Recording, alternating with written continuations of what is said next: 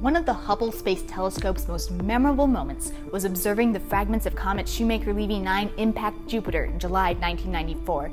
This was a huge astronomical event that captured the attention of the public across the globe. But what most people don't know is that Hubble came close to not getting those observations.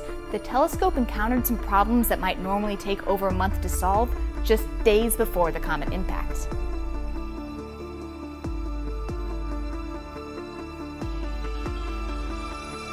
Shoemaker-Levy 9 is a comet that was discovered by David Levy, Carolyn Shoemaker, and Gene Shoemaker. We had about 9 months of warning that this comet was going to hit Jupiter.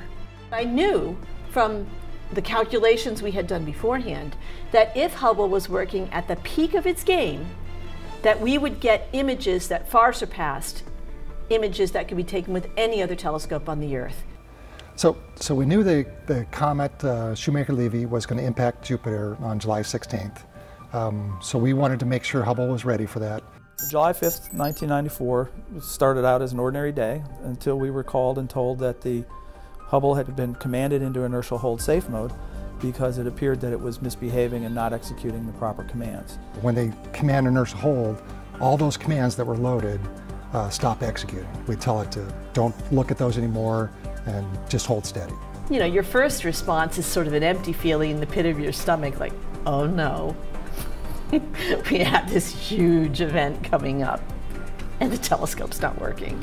We had about a week to resolve the vehicle issue and bring it back to normal mode. The spacecraft was not executing the commands in the stored command sequence that it was supposed to be. It looked like it was doing something completely random. So we immediately suspected that there was a memory unit problem. We were lucky because the previous mission we had done, we installed a coprocessor. During the first servicing mission in December of '93, the coprocessor was basically a memory upgrade, an additional memory to augment the DF-224 flight computer.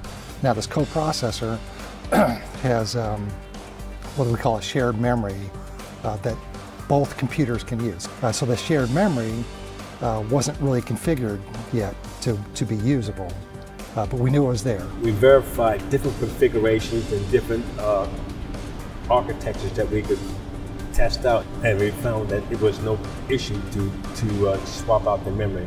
So we started doing that, and things were going extremely well. And suddenly, while we're in the middle of reconfiguring it, we were told that the spacecraft had entered zero gyro sun point, which is a more serious version of safe mode. What it looked like is that we had just lost 2 gyros simultaneously, which that can't happen. We had just replaced all 6 of them in the first servicing mission along with the coprocessor. This just couldn't be happening. You know, I remember just going, what's going on? I didn't know what was happening. Yeah, because the hardware guys looked at the gyros, they were fine, but the software said that they had a problem with 2 of them. Here we are halfway through the reconfiguration and we're in deeper trouble than we had thought. I started looking at the time between the 2 events. Started figuring out, well, okay, it's 2.5 days. What is that in hours, minutes, and seconds? I saw the number, and it was really obvious at that point what happened. There was an overflow in the computer.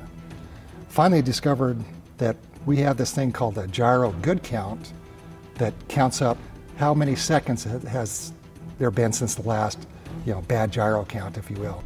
When the gyros change mode, this counter gets reset. Typically this will happen several times a day. Well, because of the work that we've been doing for the last 2.5 days, this counter never got reset. And when it overflowed, or when the counter value went past the highest number it could count to, bad things happened in the code. Once we discovered that and knew there was an overflow in the software, we knew we didn't have a computer problem. It was easy. And then it was just, now we just have to recover.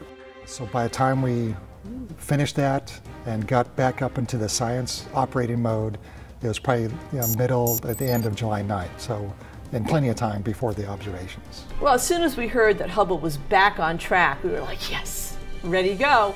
It allowed the Shoemaker-Levy campaign to go forward, and I'd hate to think what would have happened if we hadn't got the coprocessor in and got it checked out. We retreated to our offices and waited for the impact, wanted to see the pictures just like everybody else did, so we were watching it on NASA TV just like the rest of the world was. And I remember seeing a press conference at the Science Institute announcing it, and they were waiting for the pictures when Heidi Hamill came in, waving the picture, the first picture from Hubble. Purple shot, she's going in. Camera 3. She's bursting in, go Heidi. That it probably indicates we're dealing with larger objects than was concluded by Ashfog and Benz. And I think we may have some up-to-date information from Heidi Hamill. Gene Shoemaker said he would be personally astonished if we saw nothing. Well, he's not going to be astonished. We actually saw some amazing things. The comet delivered. I mean, it delivered big time. It had big black spots, and if you looked at certain colors of light, it had white spots, and it had the rings, and it had plumes, and it had big giant storms. And I was really proud to be a part of that, and I was really proud that all the engineers and scientists could pull together and make that happen.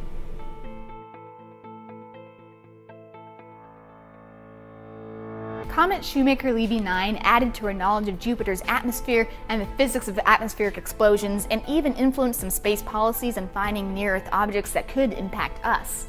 Thanks to the entire Hubble team, the telescope was able to make these impactful observations and perform all of its incredible science over the past 25+ years. The stories don't end here. Stay tuned for more Hubble memorable moments.